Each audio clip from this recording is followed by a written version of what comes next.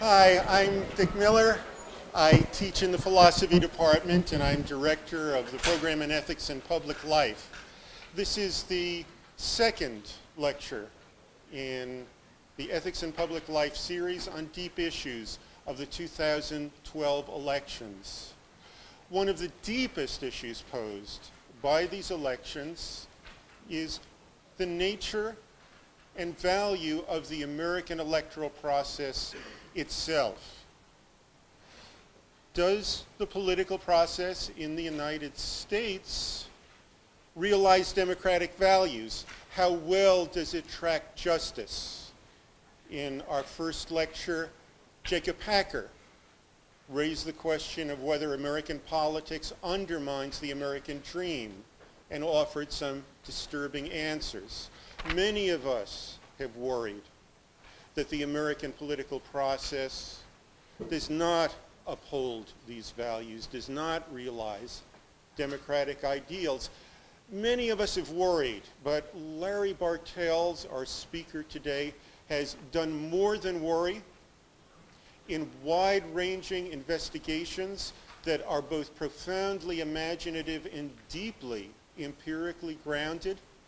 He has identified and confirmed interactions between economic inequality and the political process in the United States. He's reshaped our understanding of the interaction between those two aspects of life in the United States.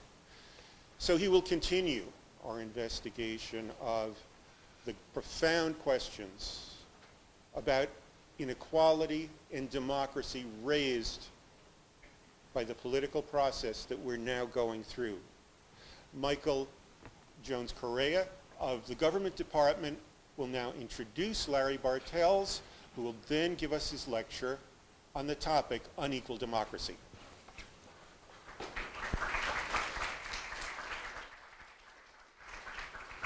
My honor and pleasure to introduce Larry Bartels to you today. He's one of the political scientists I most admire, and I was lucky to have a chance to get to know him the year I spent in Princeton as part of his Center for the Study of Democratic Politics. Larry began his career at Rochester. He was an assistant professor there and an associate professor before moving to Princeton for 20 years. He left Princeton for Vanderbilt. He is now the Shane Chair of Public Policy and Social Science.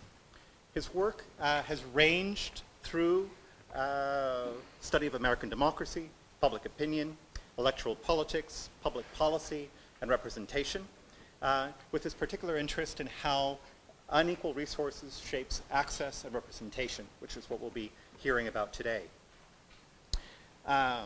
His most recent work, Unequal Democracy, The Political Economy of the Gilded Age, which is from 2008, was recently cited by President Obama on the campaign trail, which is an endorsement, the best endorsement you can probably get.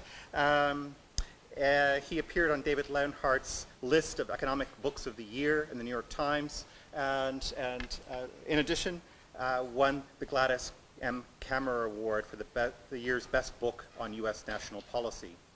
He's co-edited books on campaign reform, authored a second book on presidential primaries, written another 20 or so articles in leading journals in political science, and a dozen or so book chapters, so he's been very busy. Larry has been and is a member of the American Academy of Arts and Sciences, the American Academy of Political and Social Science. He's been a vice president of the American Political Science Association, and as I mentioned as well, director and founder of the Center for the Study of Democratic Politics at Princeton's Woodrow Wilson School, where I first had a chance to spend some time with him.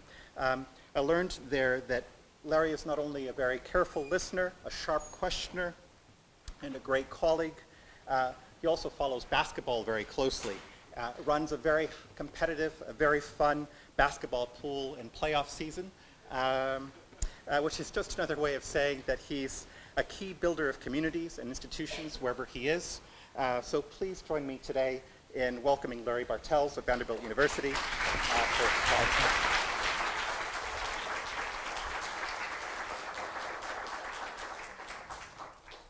Thank you, Michael. It's a great pleasure for me to be here today, and I'm heartened that so many of you have come out on the last day of summer in Ithaca to hear this talk about weighty issues. I hope my talk will speak to the theme of your series on the 2012 election. I'm going to be talking mostly about this book that Michael mentioned that was written in 2008 called Unequal Democracy, The Political Economy of the New Gilded Age. Of course, those of you who have been paying attention to what's been going on in the world realize that a lot of interesting stuff has happened just in the last 4 years since this book was published.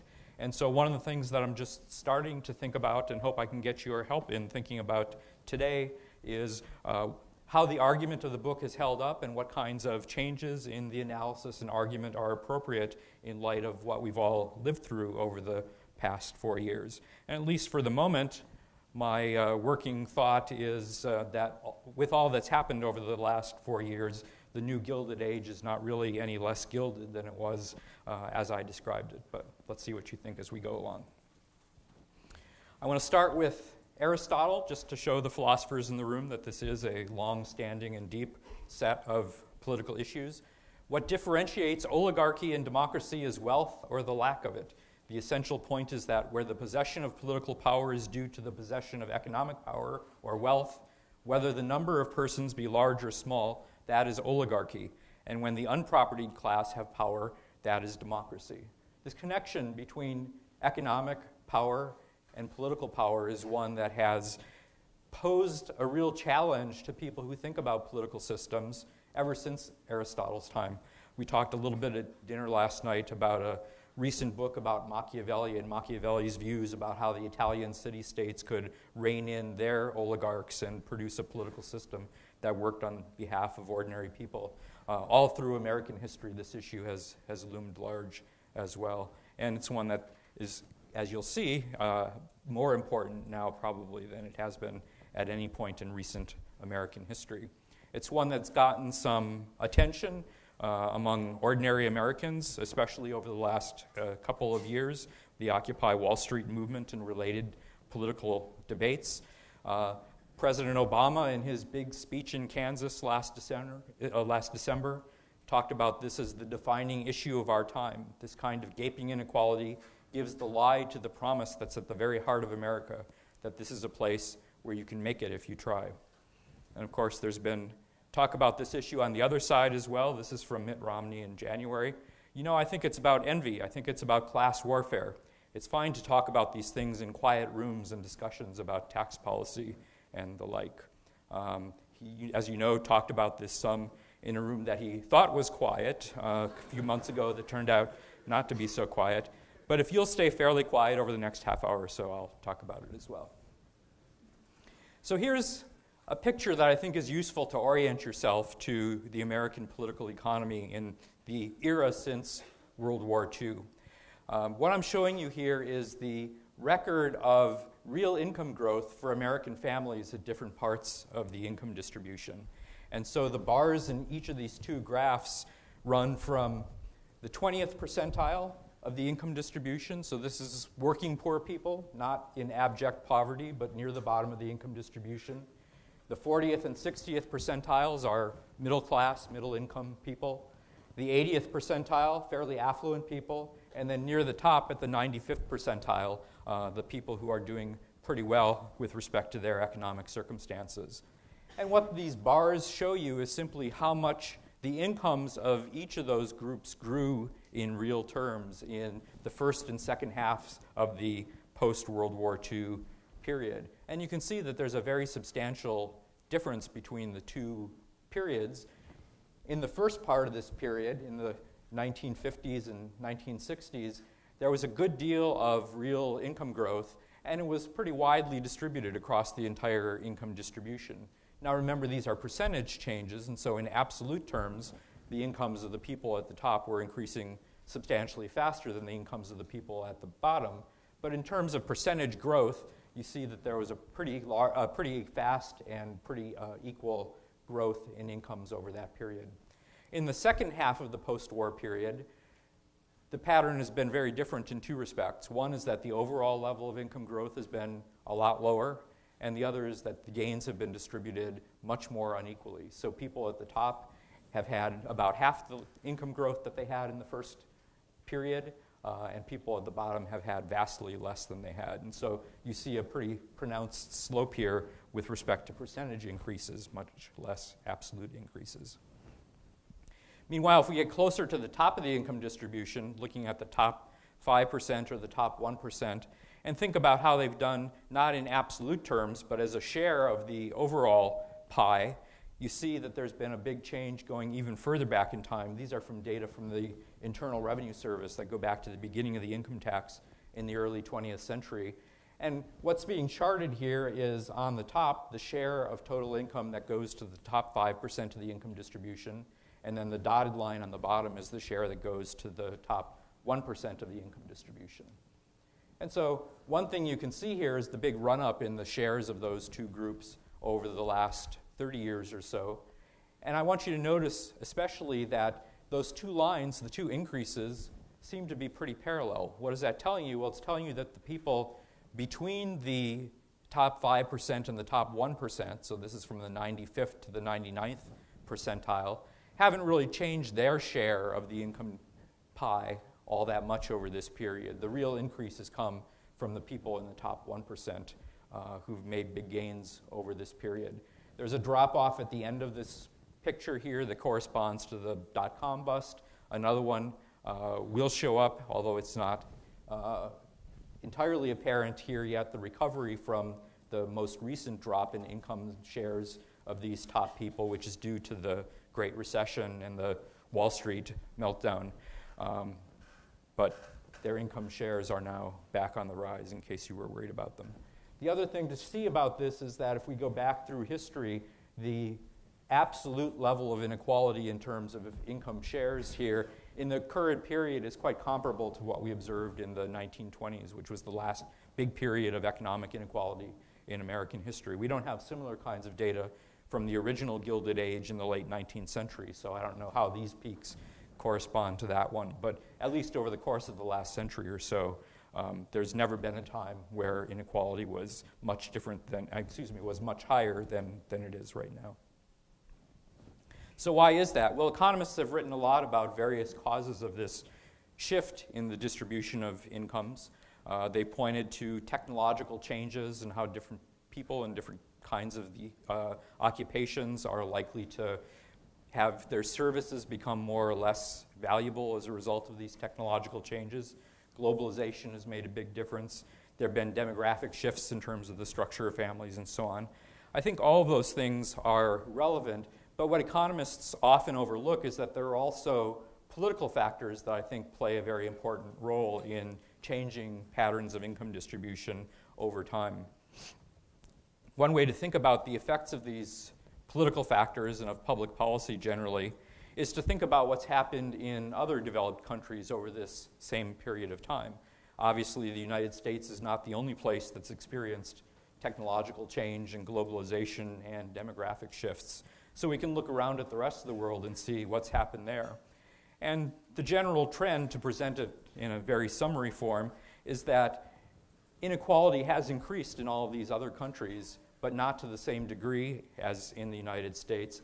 And more importantly, there's been much more political response and policy response to changing patterns of inequality in most of these countries, so that if you look at the distribution of incomes after taxes and transfers, they've done more to reduce inequality in most other wealthy countries than in the United States. Another way to think about this is just to look at the differences in patterns of inequality as a function of who's in charge in the political system. And so one of the things that I've done is to look at how the pattern of income growth that I showed you for people in different parts of the income distribution has looked different under Democratic and Republican presidents in this whole period since World War II. And it turns out that there are some pretty substantial differences that reflect in, I think, a sensible way the different priorities that the parties have espoused over long periods of time. Certainly the Republican Party now is not the same thing as the Republican Party in the 1950s. And for that matter, the Democratic Party now is not the same thing as the Democratic Party in the 1950s. But on the whole, there have been pretty consistent differences in their ideological commitments and in their core constituencies that you would expect to affect what they're trying to produce in the way of public policy. And it seems that, at least to some extent, they have had quite important effects on income distributions. So here's my tabulation of income growth over the entire periods from 1948, when these data that I'm looking at from the Census Bureau begin, until 2009. Looking again at my people at the 20th percentile, the 40th percentile, 60th, 80th, and 95th, since those are the way the data are reported by the Census Bureau. And all I'm showing you here is the average rate of real income growth for people in those different parts of the income distribution. The solid line at the top is under Democratic presidents, and the dotted line at the bottom is under Republican presidents. And so you can see these are very different patterns. The people near the top of the distribution do pretty well regardless of which party is in charge. And in fact, if we push out using different kinds of data to the far right end, to the even more affluent people, it looks as though that's the case, that there really isn't much partisan difference in their economic experiences. But if you move back in the distribution to the middle, you see that there's a very substantial difference in how well middle-class families have done under Democratic and Republican presidents, with much more real income growth under Democrats than under Republicans. And if you move even further to the left, to the 20th percentile, these working poor families' incomes have grown about 10 times as fast under Democratic presidents as they have under Republican presidents during this period. If you think about the long-run implications of those kinds of shifts in patterns of income growth, we're talking about small percentage numbers, right? A couple of percent in a given year. How much difference does that make over time? Well, here's a kind of tracing of hypothetical patterns of inequality over the entire post-war period under the sorts of growth patterns that we've observed, in fact, for Republicans and for Democrats. So the dotted line in the center here is the actual growth in inequality as measured by the ratio of incomes at the 80th percentile to the 20th percentile. So that's what's actually happened.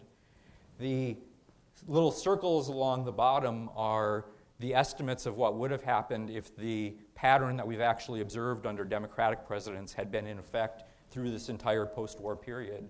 And there you see that in spite of all the technological, demographic, globalization changes that economists have pointed to, the estimates are that overall inequality would actually have decreased some in the post-war period.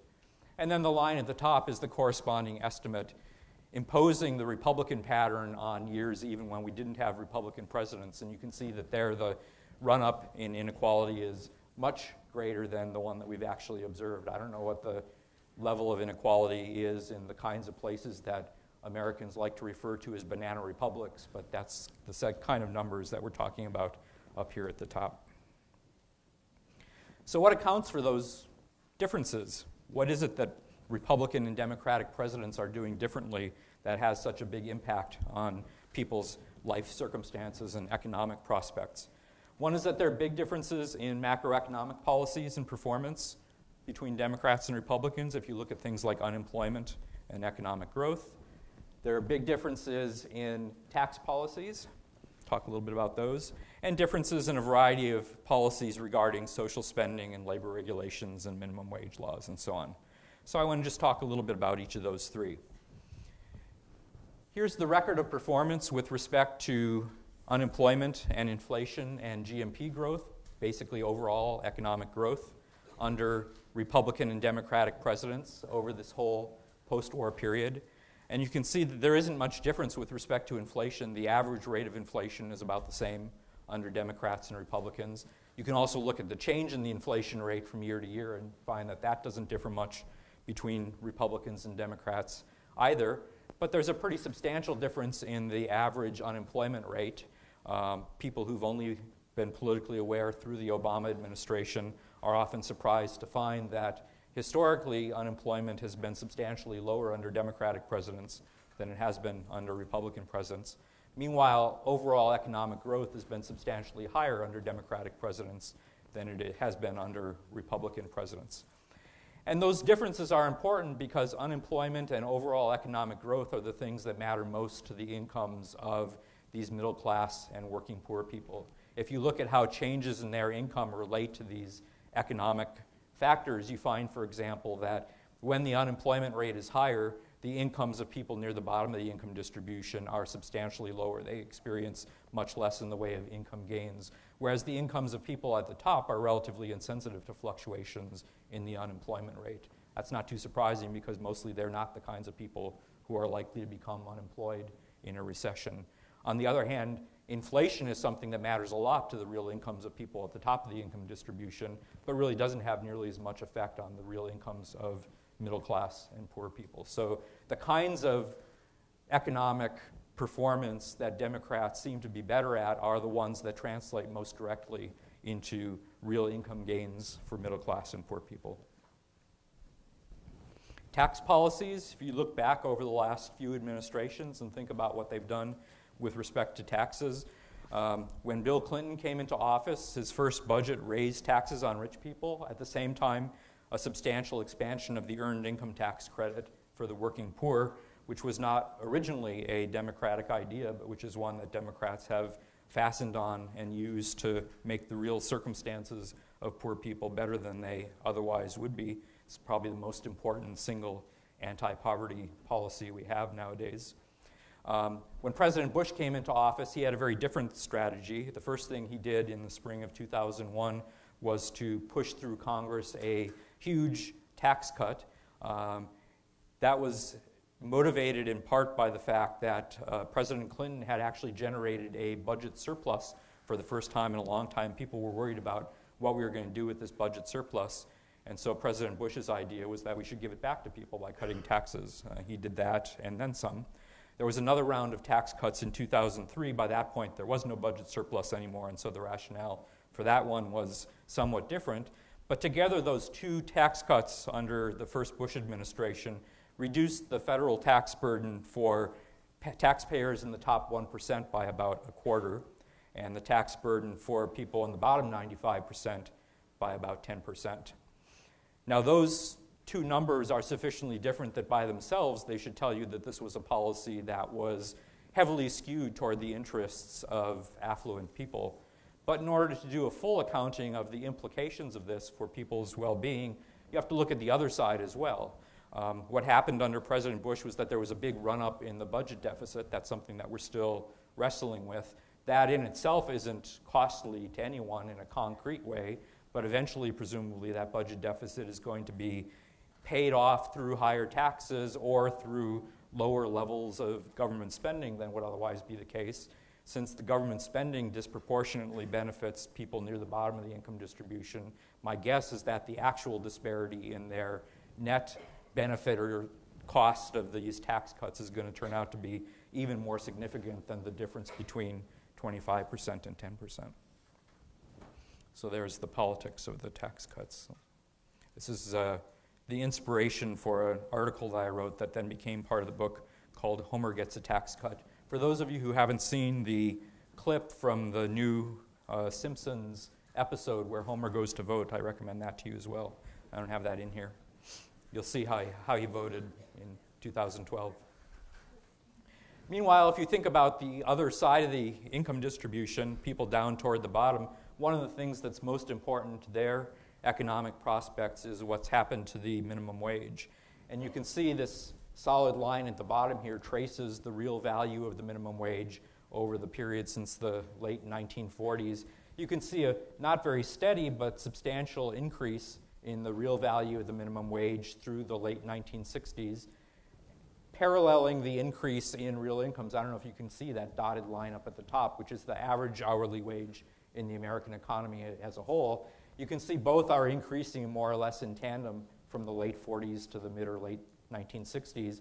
And then at that point, actual wages in the economy flatten. There's a big plateau there. Meanwhile, the real value of the minimum wage actually has declined substantially. There's an uptick at the end, the most recent minimum wage increase in 2007, which isn't shown on this graph. But we're still well below where we were in the 1960s with respect to the real value of the minimum wage.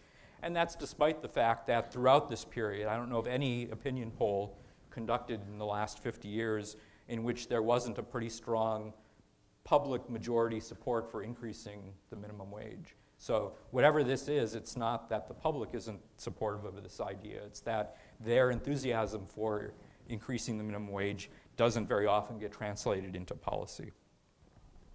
So there's the minimum wage. Okay, so this raises the question, why are so many people voting for Republicans if, by my argument, they're doing so much worse under Republicans than they are under Democrats? This is where the politics come in, maybe the 2012 election, I don't know. I want to consider a variety of possible explanations.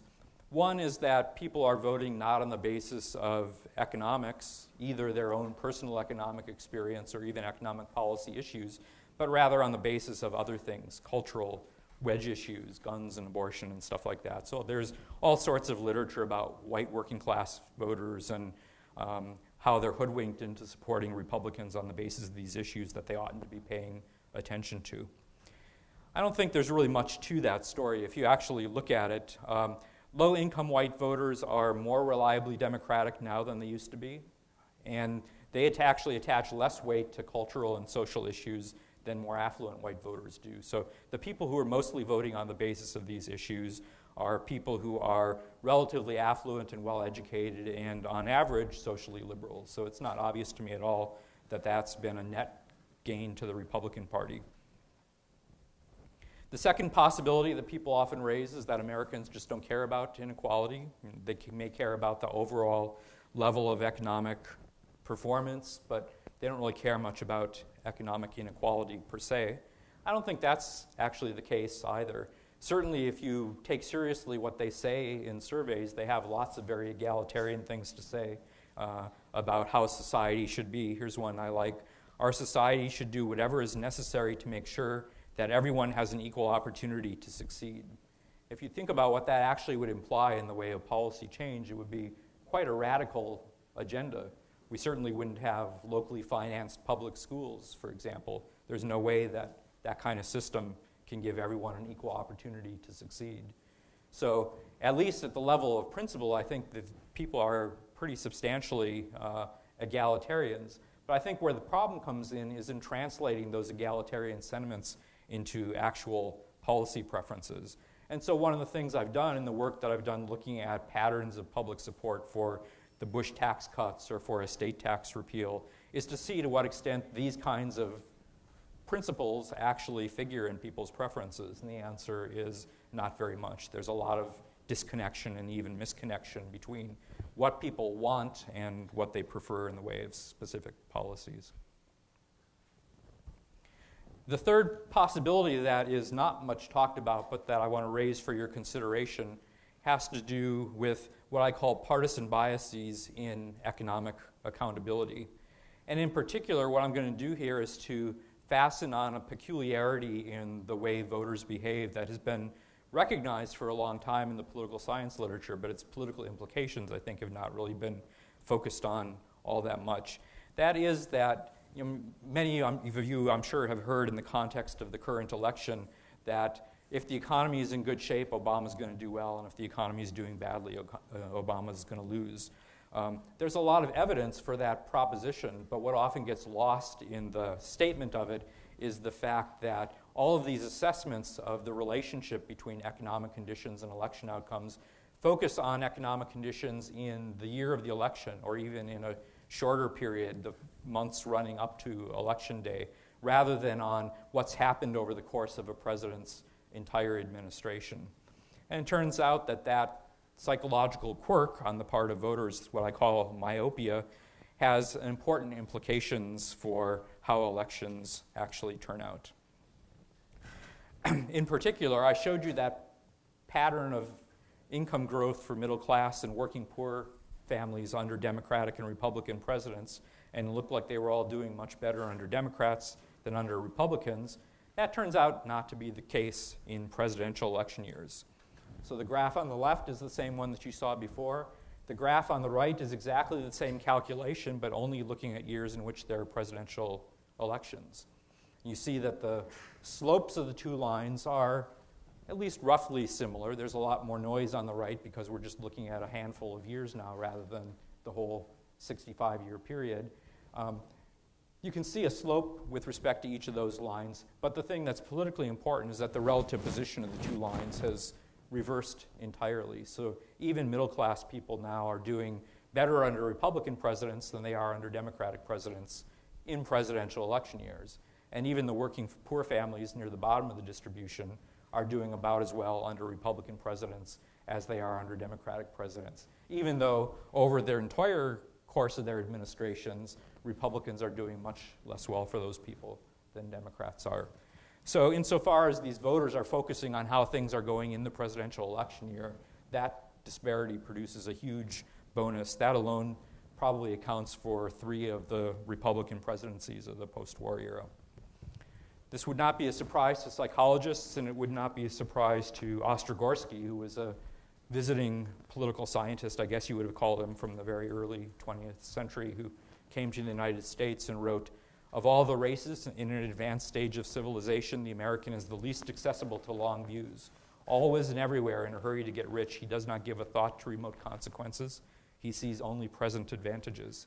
He does not remember, he does not feel, he lives in a materialist dream."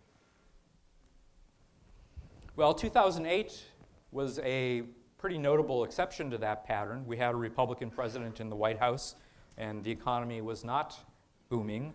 That's included in the calculations that I showed you, so that difference is not enough to change the overall pattern with respect to partisanship and income growth. But it did make a big difference to the 2008 election. By election day, about half of Americans said the national economy was poor, in poor shape, and about half strongly disapproved of President Bush's performance. That made it very hard for any Republican to win, and in fact, the Republican did not win.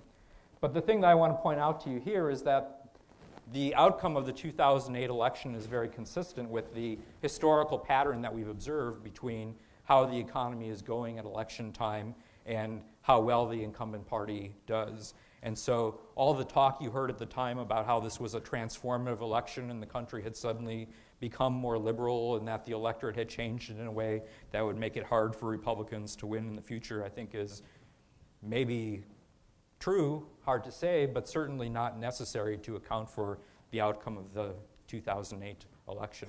I think the way to think about it is that Obama was elected because people were unhappy with Bush because the economy was in bad shape on election day. Nevertheless, however we got President Obama, we did get President Obama. And so I want to say a little bit about how he's addressed the issue of inequality, what that has to do with the argument of my book, and also its implications for the political system and our political economy. The first thing President Bush did when he took office was to ram through Congress a massive fiscal stimulus. Began spring 2009, much larger than anything that had been discussed through the course of 2008, even by Democrats, although it was also much smaller than what a lot of Democratic observers and Democratic members of Congress were arguing for by the time President Obama actually took office. The size of the stimulus was really constrained, importantly, by the opposition of Republicans in Congress. They needed 3 Republican votes in the Senate to get the stimulus through. They spent a lot of time haggling with the people who might vote for it. As a result, the stimulus got smaller, and the composition of the stimulus was shifted so that there was less spending and more tax cuts. They went exactly as far as they had to go in order to get those 3 votes. Passed the stimulus, it then took effect. Voters were mostly unhappy with it. The stimulus is still quite unpopular. But by the estimates of economists, have made a huge difference to the depth of the recession and the extent to which we have already so far recovered from the Great Recession. So Alan Blinder is a prominent Democratic economist. Mark Zandi was one of McCain's economists in 2008. They got together and came up with this calculation about how the stimulus package affected the economy, and their estimate is that GDP was about 1.3% higher in 2009 than it would have been, and about 2% higher in 2010 than it would have been, just on the basis of the stimulus package. Then there were lots of additional policy responses by the Federal Reserve that had even bigger effects. Some of that presumably would have happened under a Republican president, but I think not nearly as much as was actually done. Then Obama turned to health care and spent most of the second year of his administration trying to push through health care reform. Again, lots of messy compromising with the people whose votes he needed in the Senate in order to get this done. Lots of complaints from the left that the policy didn't go far enough and that there were all sorts of complex kludges that were built into the policy that were going to make it work less effectively.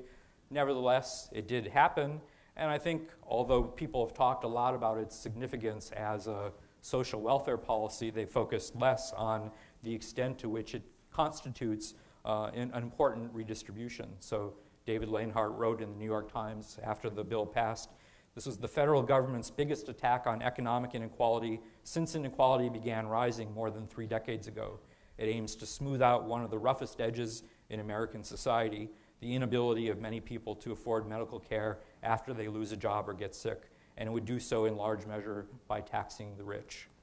Certainly, if you look at what Republicans were proposing in opposition to Obama's health care reform, if you look at the adjustments in the policy that were made along the way in response to the objections of moderates in the Senate whose support was needed in order to get it through, if you look at what McCain said about health care on the campaign trail before the 2008 election, it would be hard to suppose that anything like this would have happened under a President McCain.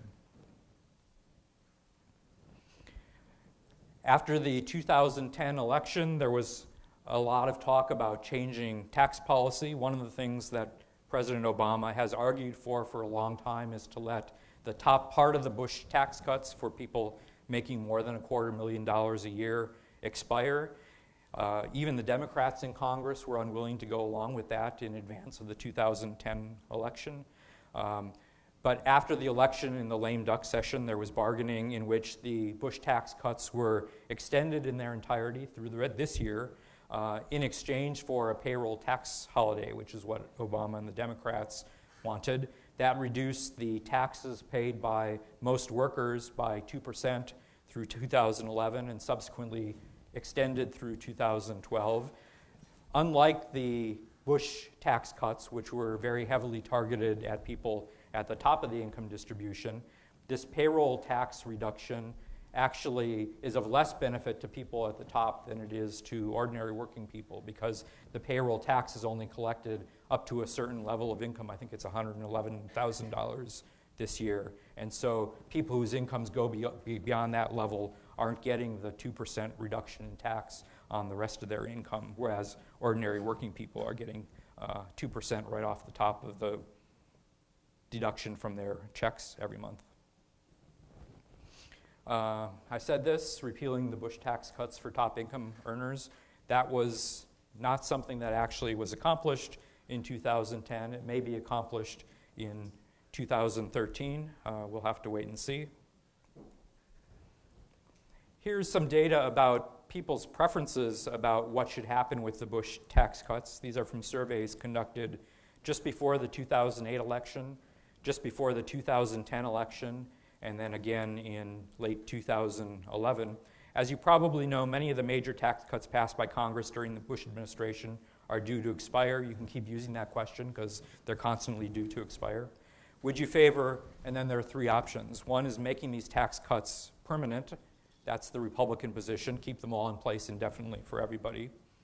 Extending the tax cuts for households earning less than $250,000 per year, but letting the tax cuts expire for households earning more than $250,000 per year. That's the president's proposal. And then third, letting all the tax cuts expire as scheduled. You can see the distribution of support. The plurality of support is for the position that the president has been advocating since back when he was candidate Obama on the campaign trail. If you add together the people who want to extend the tax cuts only for the people below $250,000 and the people who want to let them all expire, you get a pretty significant majority of people who seem to be in opposition to what the Republicans have been holding out for, which is to keep all the tax cuts in place for everyone. And the proportion of people who support that Republican position has declined a little bit over the last few years from about 30% to about 25%. So why isn't that we haven't been able to make that policy change in spite of the fact that the president has been pushing it and in spite of the fact that it seems to be pretty popular with ordinary citizens? Well, here's my estimate of the impact of those tax cut preferences. This is measured in late 2011 on estimates of the president's job performance, on vote intentions in a matchup between Obama and Romney, and in congressional preferences looking ahead to the 2012 congressional elections. And what I'm showing you here is how each of these positions on the tax cuts seems to influence people's political preferences by comparison with people who didn't have any preference one way or the other about the tax cuts.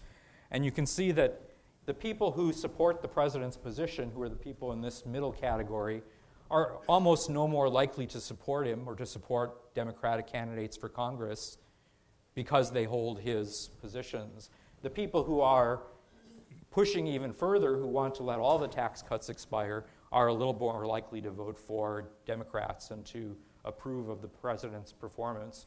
But most of the movement you see in preferences as a result of these kinds of policy views are the people in the top row there, the people who support the Republican position of making all the tax cuts permanent. Those people were about 15% less supportive of President Obama's job performance and about 7 percentage points less likely to vote for Obama or to vote for Democrats for Congress. So if you're looking at this issue not in terms of what does the public think, but what is the cost or benefit of taking one position rather than the other, the cost is certainly on the side of pursuing the policies that Obama and Democrats want to pursue but haven't brought themselves to push through, at least so far.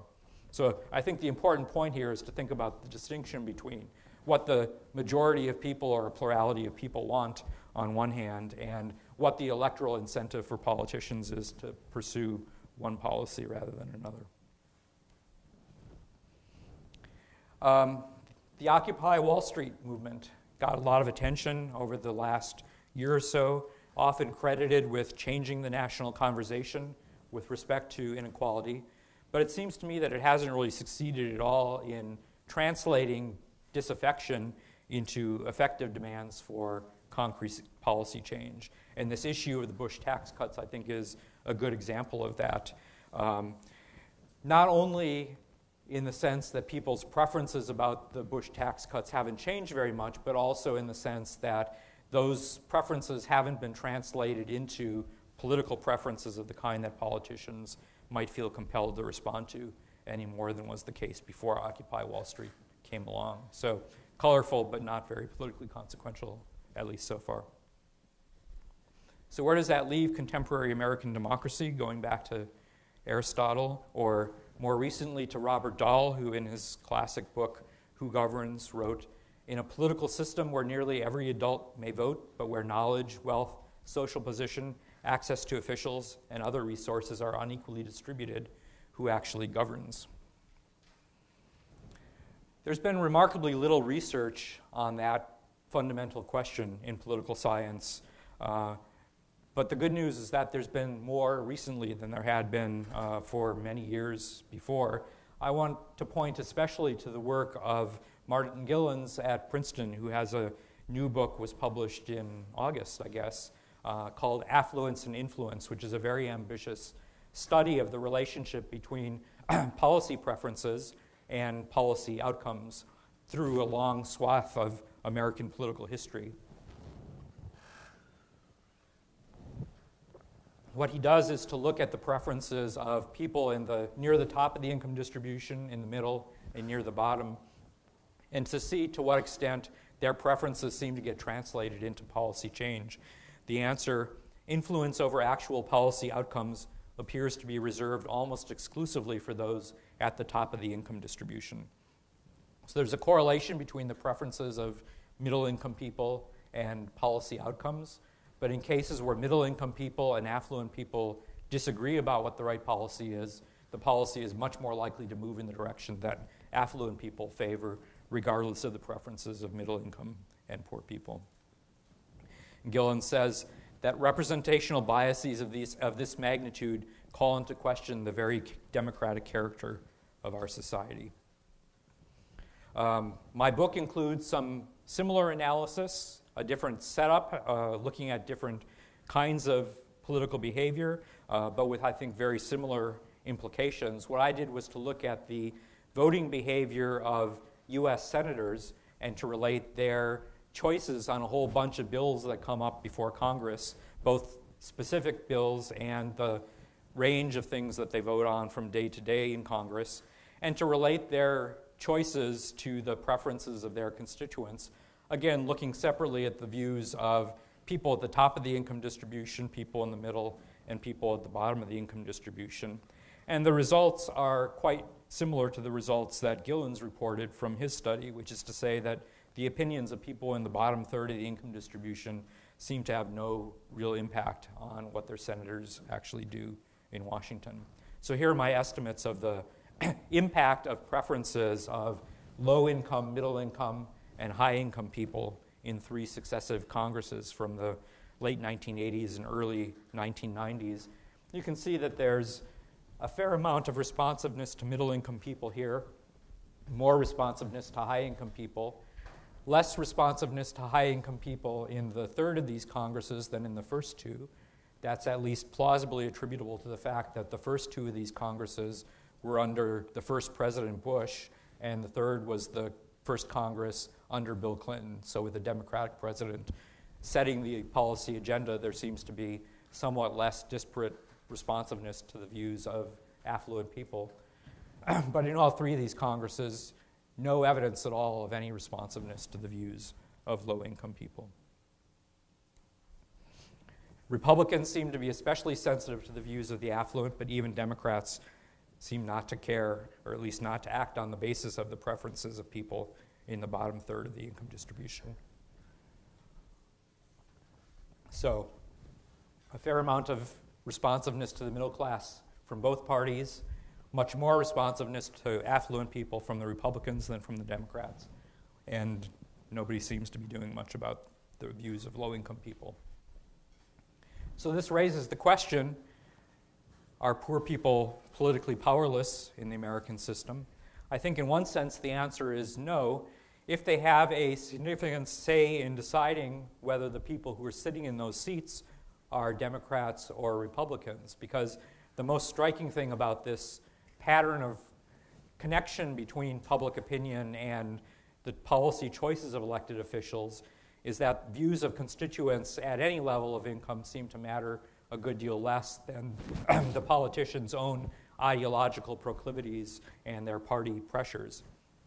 So what I'm showing you here is the overall relationship between the behavior of senators from the most liberal at the bottom to the most conservative at the top, and the preferences of their constituents in their home states running from the most liberal at the left to the most conservative at the right. And I've shown you here the nature of the relationship for Democratic and Republican senators. You can see that those lines are upward sloping for each group in each Congress, which is to say the Democratic senators with the more liberal constituents take more liberal positions, the Democratic senators with the more conservative constituents take more conservative positions, and similarly for Republicans. But the really striking thing here is the gap between the Republicans and Democrats representing constituents with similar political views. And since this was a period in which there were a fair number of states that had a Republican senator and a Democratic senator at the same time, there are lots of instances where we can compare the behavior of 2 people representing exactly the same constituents and find that their choices, time after time on significant policy questions, are vastly different. So the difference between a Republican and a Democrat representing the same constituents is considerably larger than the difference you would expect between a Democrat representing the most conservative state and a Democrat representing the most liberal state. So it makes a big difference whether you have a D or an R sitting in that seat. And that brings me back to my argument about partisan politics. People of modest means are likely to fare relatively well under Democrats, not because Democrats are particularly responsive directly to the policy views of those kinds of people, but more because the Democratic politicians have an ideology and a set of principles that they attempt to put into play when they're in power that generally tend to work in favor of the interests of these people of modest means. So when poor people's votes turn out to be decisive in elections, they're going to be politically influential in that choice between a Democrat and a Republican. But more often, since their votes aren't likely to be decisive most of the time, their political fate is going to depend on the ideological sympathy of people who aren't themselves poor. And I think that's a problem in our current social context because we've increasingly experienced a kind of social isolation or economic segregation between affluent and poor people in contemporary America. And so to the extent to which economic inequality is exacerbated by racial and ethnic divisions, it seems like it's even less likely that there's going to be ideological sympathy for the poor among people who are themselves sufficiently powerful in the political system to have real impact on political results. Only remarkable emergencies are likely to remind us that we're tied together in this life, in this nation, and that the despair of any touches us all. I don't know if anybody recognizes that quotation. That was from President Bush when he showed up in New Orleans a couple of weeks after Hurricane Katrina. There was a lot of talk in response to that event and the sense of national shame that it engendered that there would be big shifts with respect to policies having to do with inequality. That mostly hasn't turned out to be the case. But since my book appeared, we've experienced another remarkable emergency, the Wall Street meltdown and the Great Recession, and so we have another opportunity to observe the ways in which the political system responds to these kinds of events. And it seems to me that, for the most part, the response to the recession has underlined the political and economic resilience of the well-connected. That's certainly not the entire story. If you look, for example, at the kinds of policies that the Obama administration has implemented in order to cushion the shock of the recession on people at the bottom of the distribution, I think there are important benefits there that wouldn't have occurred under a Republican president. But I think it's useful to focus on what's happened for people at the top of the income distribution. This cartoon, I don't know if you can see it or not, is the rescue plan with the firemen putting out the fire in the bank as all the houses around it burned down. One way to think about this, I think, is to think about the kinds of people who are likely to be making policy under these circumstances and the kinds of social networks that they're embedded in and what implications that might have for their perceptions of the world and for what kinds of policy responses might be appropriate. Here's a piece that was based on ferreting through the Treasury Secretary's phone records. In the first 7 months of his tenure, Geithner's calendar reflects at least 80 contacts with the CEO of Goldman Sachs, the CEO of JP Morgan, Citigroup chairman, Citigroup CEO. Those people are not only the people who run the largest banks or the most troubled banks or the ones whose banks were most central to the crisis and most relevant to thinking about what appropriate solutions to the crisis would be, as Simon Johnson noted in his take on these records. Geithner's phone calls were primarily to and from people he knew well already, who had cultivated a relationship with him over the years. So this isn't a case of somebody consciously bringing his ideological axe to bear on the particular policy difficulties that he was facing, but rather somebody who saw that we were in a heap of trouble and looked around and talked to people he knew and respected to find out what the right policy solutions would be. And they gave him the kinds of policy solutions, mostly, that you might expect those kinds of people to produce.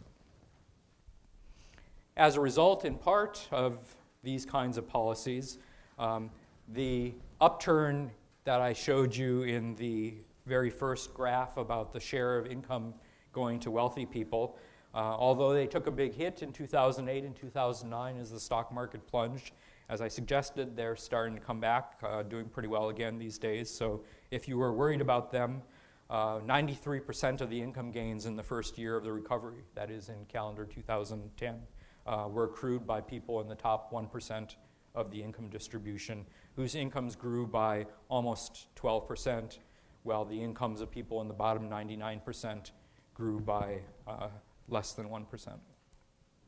So, still an unequal democracy, and in spite of everything that's happened in the last 4 years, I think no less gilded than it was when I wrote about it. Thank you.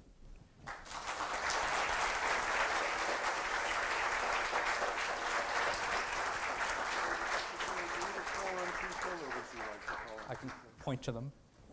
I can point to them. Okay. People have questions? Yes? One of the things you mentioned in passing that didn't develop, that's taken very important to your story, is how the Democratic Party has changed over time. Because it is the Democratic Party that is opposed to different people because they're ideological. And it's just that considerations. So how would you characterize the nature of the Democratic Party ideologically with respect to some of these issues? Okay, here's my very short political history of the Democratic Party. Through most of the 20th century, the Democratic Party was as liberal as it could be without pissing off the Southern racists. And now it's as liberal as it can be without pissing off Wall Street. And on balance, I think that's probably a change for the better. Actually, after our very successful first question and answer, some people told me that they had trouble hearing questions. Was that true of the last question? Yeah. Look, since we don't have a microphone to move around, I think the solution is, would you stand up when Larry Bartels calls on me and we try to speak loudly enough to his microphone? Sorry. Okay, so the first question was about shifts in the ideology of the Democratic Party over time and how they're relevant. I think they have shifted in important ways that are important to this story, but the Republican Party has shifted at least as far and probably further in the same direction, and so I think that's had relatively little impact on the divergence between the two parties, which you would expect to be important to thinking about what kinds of policy outcomes each of them would produce. Yes, sir. I'm curious, how do you account for the decline in income equality in the fourth year of the in a series of one-year Democratic presidential administrations? It seems odd.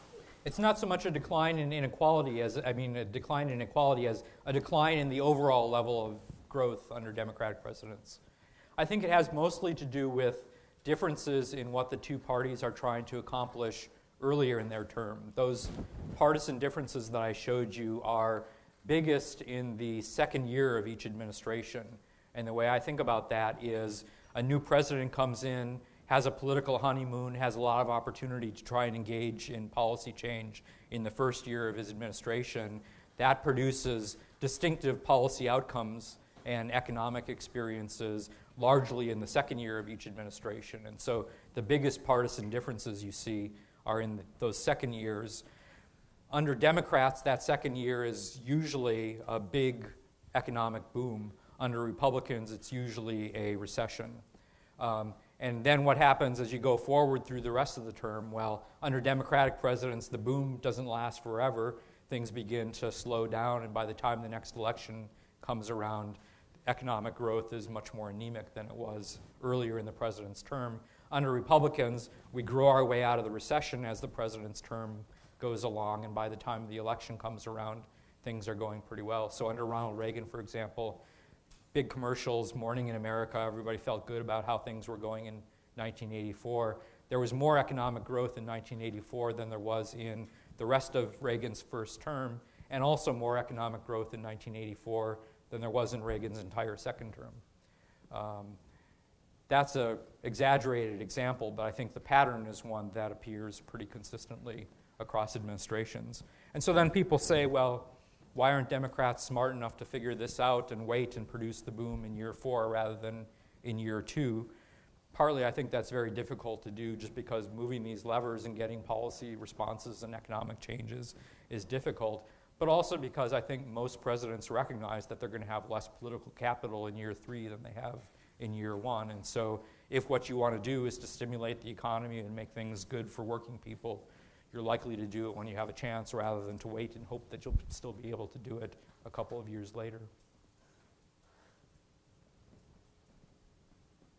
Yes, ma'am. Does voting behavior stay the same when Congress is concerned?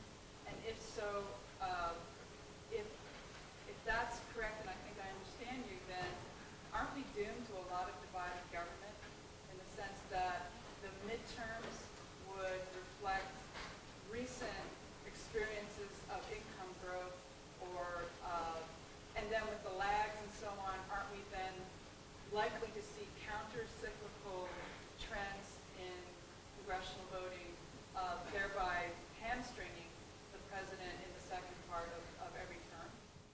There are often counter-cyclical shifts in midterm elections. So one of the things that political scientists have talked about for decades is the midterm curse, the fact that the president's party almost always loses seats in midterm congressional elections. I think that's one of the reasons why presidents recognize that they're more likely to be successful in changing policy in the first half of their administration than they are in the second half of their administration.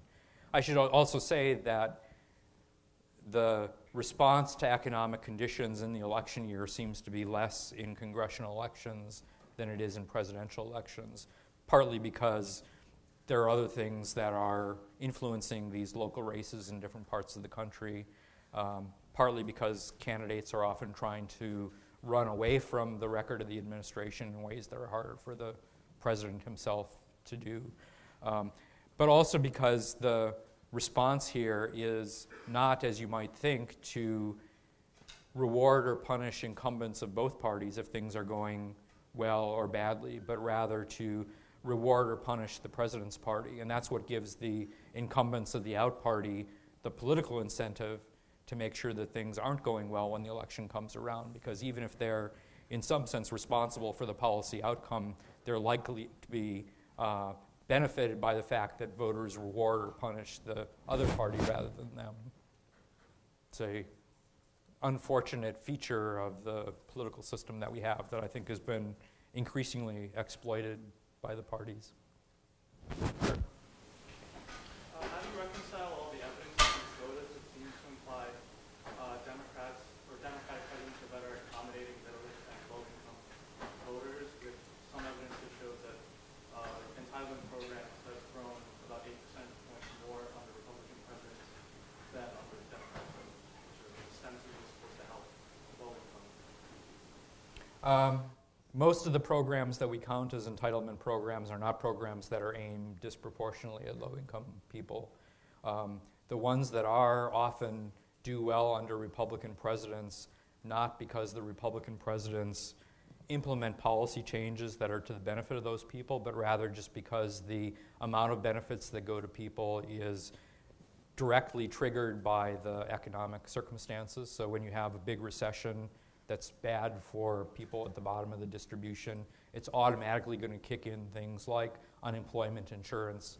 So, for example, the first 2 years of President Reagan's first term looked like a period in which government transfers to low-income people were actually higher than they had been for quite some time. That wasn't because Reagan was pulling levers in order to produce better government responsiveness to the needs of poor people. It was because these formulas for giving people unemployment insurance kicked in automatically as a result of the recession that Reagan presided over in his first couple of years. Sir? Back to Tom thesis for a moment, which you surprised that you alluded to my ears disposed of, because you said that low-income voters continue to be more Democratic even in other income levels.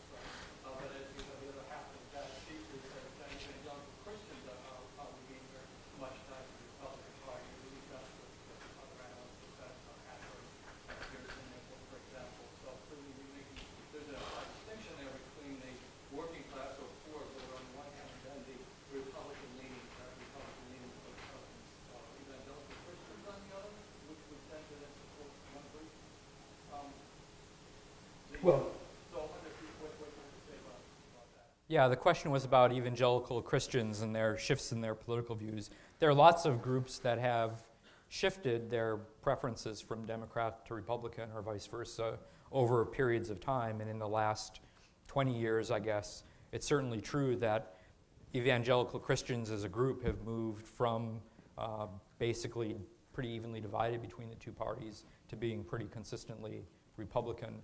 I think the stereotype is that those are disproportionately working class people, and the fact is that they're not, that religious people in general and evangelicals among them are on average a little more affluent than the rest of society is. So that is an important shift, and it helps to account for why the Republicans have done better. Again, I think it's misleading to think about that shift without thinking about the counteracting shifts in the other directions, right? So by taking positions that appeal to evangelical Christians, the Republican Party has succeeded in alienating lots of other people who are more liberal in their social views. So we don't have a book about what happened to the Republican Party in the Northeast, but what happened to the Republican Party in the Northeast is that it disappeared because the Republicans were busy trying to woo these people with different kinds of views. So there's been shifts. That's one of the shifts that has worked in the Republicans' advantage, but what the net effect of taking those policy positions rather than others would be, I think, is hard to sort out. Sir? Yeah, so I actually asked this question to Thomas Frank earlier this year, and he did have an answer for it. It's really not an easy one, but so do you see any sort of actionable solution to this inequality problem within our current political framework? And if not, do you see this sort of boiling over and sort of coming to a head in the years to come as inequality continues to grow and more and more?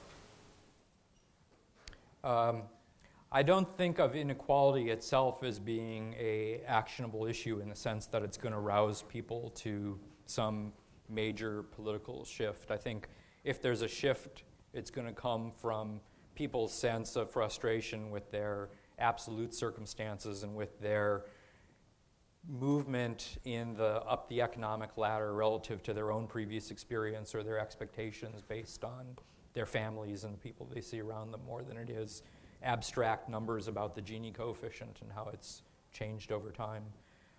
When people ask me what the politics are of how we get out of this, my answer is that I don't know. I can't tell you what a program would be that would produce a big change in the pattern that we're observing now. On the other hand, we have had these previous historical instances of big increases in economic inequality and did see in those cases political responses that over a period of time produced a change in direction. I don't know what we can infer from those experiences in the way of lessons for the current period that it might actually produce a reliable political program, but there is reason to believe that we aren't necessarily stuck forever with the kind of pattern that we see now. Yes? Why do you think American politics, including the choices of elected Democratic representatives, are more responsive to the affluent, not responsive at all to people in the low order? Is that just a matter of campaign contributions? And what does your diagnosis suggest about ways in which this could be changed through policy or through political activity, including intra-party activity, so that American politics becomes, well, more democratic? In a way, I think that was the same question that I ducked a minute ago, and I'm going to continue to duck it. I can say a little bit about what I think is going on, but less about how to change it. I think the campaign finance system has contributed to this, but I don't think it's the major part of the problem by any stretch. I think it's important to realize that this idea that we could somehow carve off the political system and treat it as a domain that was entirely isolated and insulated from the economic system and have free market capitalism and big differences in economic success on one side, but have a political system that was somehow pristinely insulated from that is not very likely. that the political system is one that's likely to respond in one way or another to differences in the political power of different kinds of people, as it did in Aristotle's day before we had campaign finance regulations, and as it did in Machiavelli's day. Money and economic resources are one of the things that people can bring to bear on the political process if they're sufficiently concerned about where the process is heading and what the implications for their well-being are. Votes are another resource. Engagement in political issues and ringing doorbells, another resource. All these things, bombs and rockets, if people are sufficiently unhappy with how things are going, to go out and bomb government offices, that's something that the political system is going to respond to. All those things are resources that people can bring to bear. The economic resources, I think, are likely to be important in a whole variety of ways in any political system. And so that's what leads me to believe that as economic inequality increases, the political problems we're pointing at here, the political inequality is likely to increase more or less in tandem.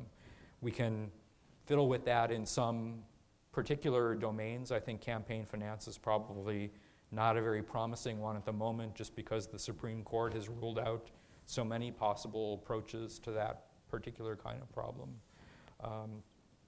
Another thing I should say is that the experiences of the people who are making policy are likely to be important. I tried to get at that with my little thing about Tim Geithner's phone records, but one of my former students, Nicholas Carnes, who's now at the Duke Policy School, has done a really interesting study looking at the backgrounds of elected officials and showing how the experiences that they have in their pre-political life influence their views about economic policy issues especially. And so it's not so much the fact that some members of Congress are really rich that seems to matter. It's not that they came from wealthy families that seems to matter. What mostly matters in his tabulation is having had some experience working at a blue-collar job at some point in life. The argument, I guess, would be that that experience changes people's perceptions in a way that's likely to be fairly enduring. And so it would suggest that opening up avenues of political advancement for a wider range of people might have in some important implications for what we got in the way of policy, even holding constant all the pressures that are placed on them when they actually get to Washington. Sir? Could you say something about the lives of the people in the fourth year when they're voting for a new president? I don't remember the numbers exactly that you gave about wages in these fourth years, but it didn't strike me particularly as something that would matter that much to people, that would be enough to swing their vote. So maybe the numbers would just show that.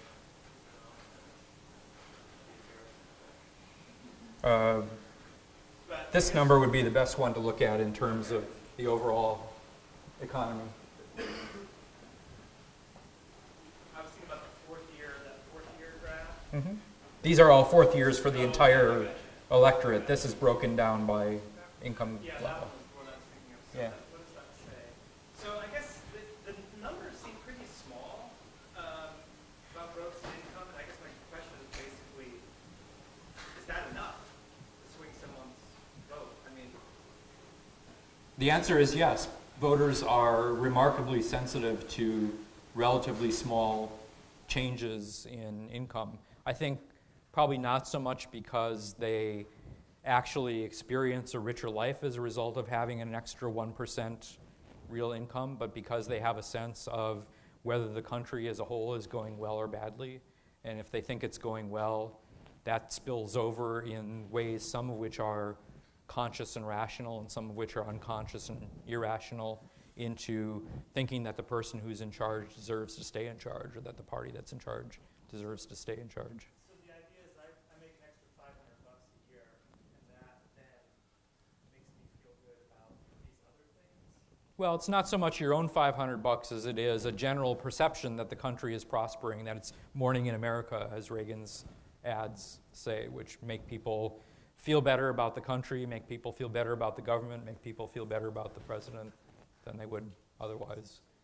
And the fact that they focus so much on the current period rather than over the entire course of the administration, I think underlines the extent to which this is really a pretty random process. I think it would be hard to argue that a good test of President Obama's performance in office is whether the change in real income over the second and third quarters of 2012 is 2% or 1% or 0.5%, but that's going to have a huge impact on the election.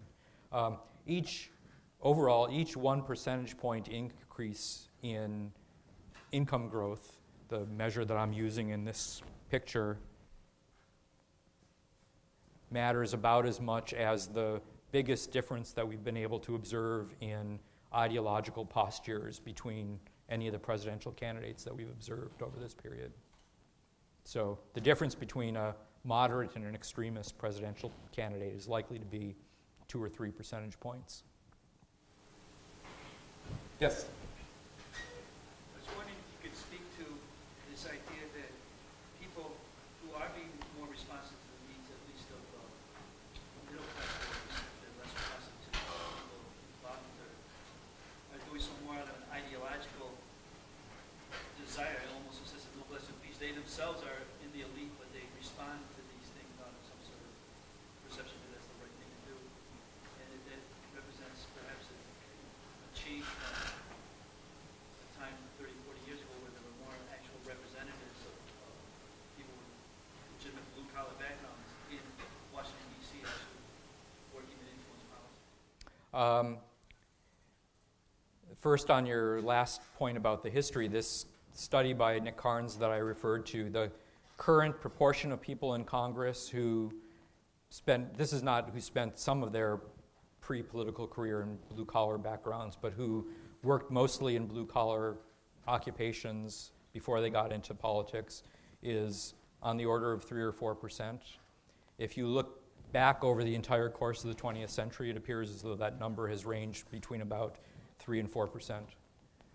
So the idea that we used to have a political system in which ordinary people would just raise through the ranks and end up in Congress was pretty mythical. The exceptions were mostly people who started out in blue-collar jobs and then went into union politics and went from union politics into Democratic Party politics. But even they typically spent more time as union organizers than they did actually on the factory floor. In terms of responsiveness to different kinds of people's policy views, I don't think we have a good sense of the extent to which these differences reflect conscious decisions to pay more attention to some people than to others, or differences in the communication networks of different kinds of elected officials, how likely they are to hear from different kinds of citizens, or what exactly that is. But what I want to emphasize is that those levels of responsiveness that I estimated and showed to you are over and above the overall ideological difference between Democrats and Republicans. So the huge difference is between what all Democrats on one hand are doing and what all Republicans on the other hand are doing. And then at the margin beyond that, they're influenced some by the views of their constituents and mostly by the views of their affluent constituents. Michael. What strikes me about this story is that it's very much driven by presidents. So the earlier graph you were showing is these quite dramatic differences between very Democratic presidents and Republican presidents. But this is kind of puzzling to me because generally we think of presidents in the political science literature as being fairly weak, and Congress as being really the driver of policy change. And in these periods, we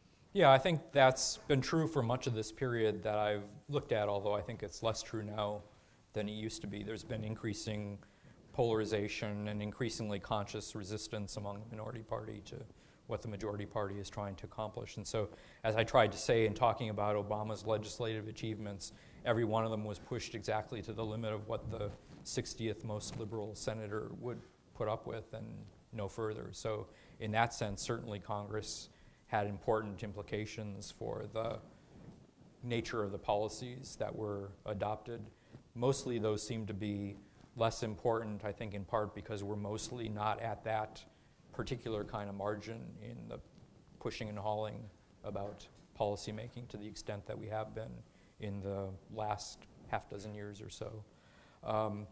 I have looked at whether these patterns that I have examined differ between Democrats and Republicans in Congress, or rather whether the partisan makeup of Congress has any independent influence on policy outcomes. The evidence suggests that there may be some, but that it's much smaller than for presidents. And it's hard to tell for sure because in this period that I studied, almost the entire first 2/3 of the period were Democratic majorities in the House. And the last period was unbroken Republican majorities until the most recent turnarounds back and forth, which wouldn't be in the data set that I used for the book. And because of that pattern of non-turnover, it's very hard to distinguish the effect of shifts, especially in majority control of Congress, from anything else that changes over a long period of time. So any changes in the economic world or in the social world that occur gradually over a long period of time would be potentially confounded with these changes from a Democratic majority to a Republican majority. And so it becomes very hard to sort out. Whereas with presidents, we have enough alternation back and forth that we can rule out with a fair amount of reliability the possibility that these differences are just due to shifts over time in the structure of families or changes in the nature of the occupations and what kinds of people are going to work, or changes in technology over long periods of time and that kind of thing. So it's just harder to get a handle on Congress, but insofar as we have one, it looks like there are effects that are consistent with this story, but much smaller. Ma'am.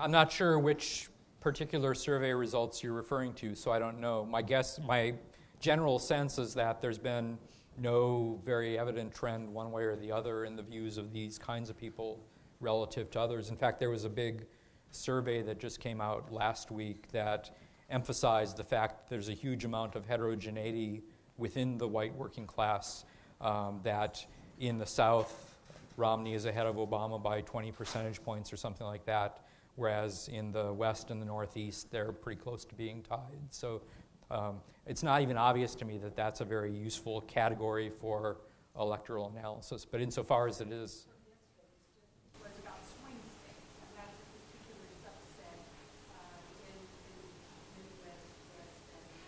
Mm-hmm.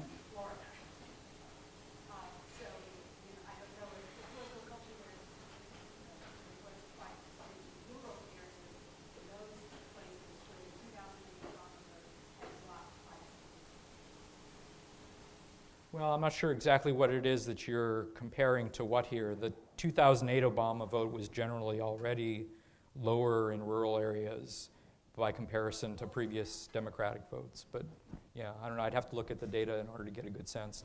Everything that I've seen, though, suggests that those people are less focused on social issues than better educated people are.